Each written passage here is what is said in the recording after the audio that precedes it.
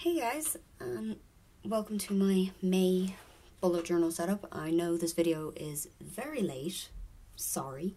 I have already set it all up. I actually set it all up a while ago, and I just completely forgot to finish filming and editing it. So I'm going to do my usual quick flip through of April and then setting up May and then flip through of May. But because I've already edited the actual setting it up, I'm aware that it's going to be very long, so I will put timestamps in the description if you want to just skip ahead to when I actually set up May. Right, so let me find April.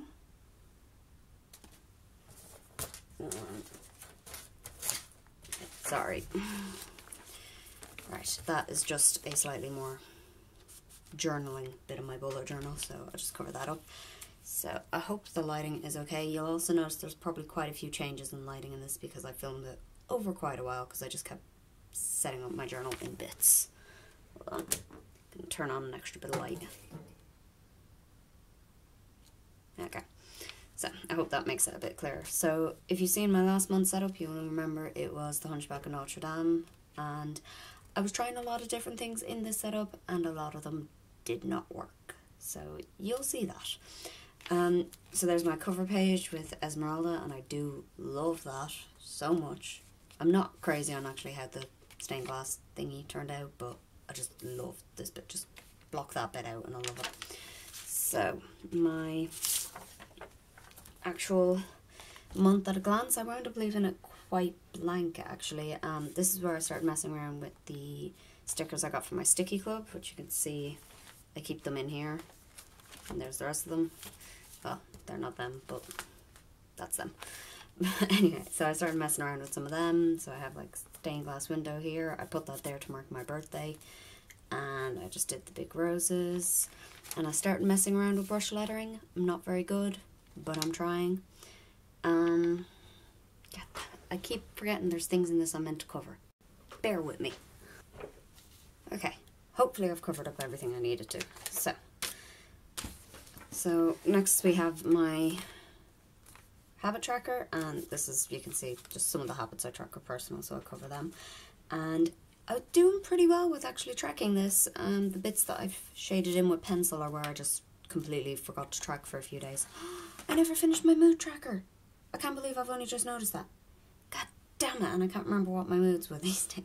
I was doing so well on this one. I wanted it to be completely filled. Oh, I'm so annoyed at that. Oh, there's no way I can remember what my mood was, is there? I often kind of look back at things and think like, well, maybe that will spark how I felt, but no, I'd have to just colour them all in meh, and I don't want to. God damn it.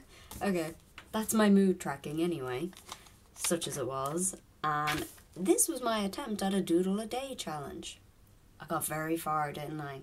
I made it to the 5th, and even then, they're half finished. I was like, I can't draw a stained glass window, I can't draw that woven band thing. That was the beginning of a pigeon. No, so that did not work. I will not be bothering trying that again. Next we have my essay tracker. So I had 2 essays due in the space of like, no, they were both due at the same time, but I had to write them all in the space of like 3 weeks, so I really had to just get them done. And you can see this fun plummet, this was when I was very stressed because I had to start again. That was not fun. And again, using one of these stickers, the whole after the storm comes calm. I'm pretty sure I explained that's like, you know, after assignments are done, these are the things I want to do. I haven't finished Jessica Jones yet. I've joined Skillshare, not actually started it. I got a library card, so I've started getting library books. But yeah, in general, I'm not doing many of these because now I'm stressing about my dissertation. It's just one thing after another. My attempts at a weekly planning, because I had this system back here. So I had the Dutch door thingy, and yeah, so I did a weekly, my dailies here,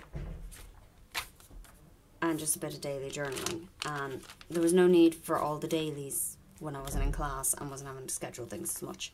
But that just left me with all this blank space.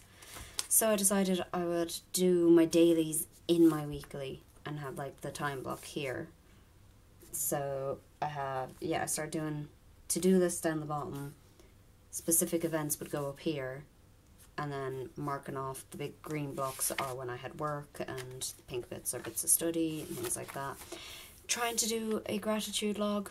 Again, I didn't keep to it. I'm not good at getting into the habit of doing these things daily. Just another weekly, same thing. This is the kind of way I've stuck with, just like one strip down along the side rather than trying to fill in the whole thing. But anyway, another weekly, very much the same. And that is actually it. That was a very brief flip through. So yeah, I'm gonna go and show you the actual setting up of May, and then I'll do a quick flip through of May and kind of walk you through it all.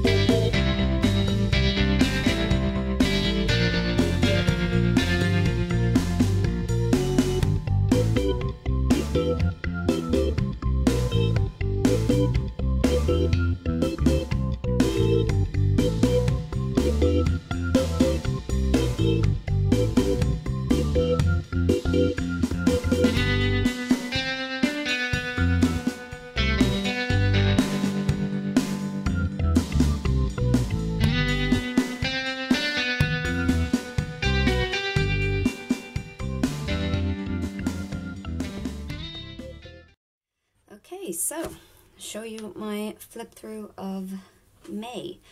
As you can see, I went with this kind of watercolor dripping dream catcher thing. I honestly don't know why. Just on a whim, I think I kind of half realized I hadn't thought of a theme, and before I knew it, I was sketching a dream catcher. So I just rolled with it. So I am sketching dream catchers all through this month. We have my very plain monthly setup. Again, messing around with brush lettering, trying to get a bit better at it.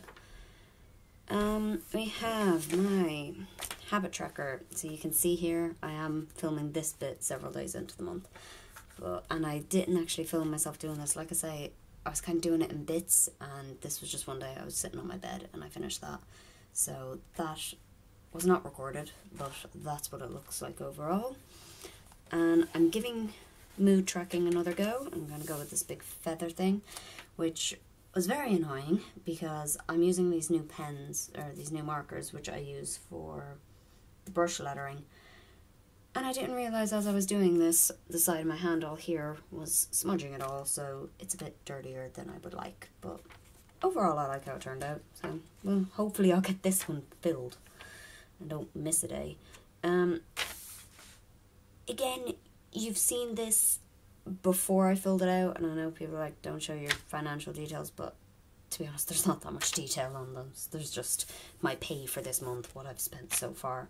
So, I got this idea from another video. I cannot remember who it was, but I will link it in the description. And it was all about like finances and budgeting and all in your bullet journal. So I tried to do the envelope system before, where you put a certain amount of cash in an envelope, and that envelope is all you have for that category. But I couldn't stick to like pulling out an envelope and digging the cash out. So this is kind of like virtual envelopes. And as you can see, I've nearly spent my entire food budget, which is making me think I need to reconsider that because it's not realistic. But I did do my entire grocery shop the other day, so that will last me very long. And yeah, so I'm just marking off these bits as I spent little bits, and when that's completely covered, that means I know I've spent my budget on that. And because this is my first month doing this, and it's my first month tracking any of my money in quite a while, I will have set unrealistic standards, and I know that, so I'll reconsider that next month when I change that. And then you have my weekly, and this is what it looks like when it's actually been mostly used. So I'm filming this now on Friday. It is 7 o'clock, so we're just at this section here. And yeah, so you could just see bits were getting added in as I went. I had a meeting with a supervisor, I had my D&D campaign, and then tomorrow I have to get a bus at 6 AM to go to an archery competition. So that's what my weekly looks like when it's actually all set up, and I still have to set up the other weeks, which is going to be my next task. Oop, sorry if you could hear that. That was my watch grinding along the desk.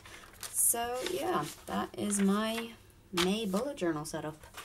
Better late than never, I guess, and I hope you like it. Thanks for watching.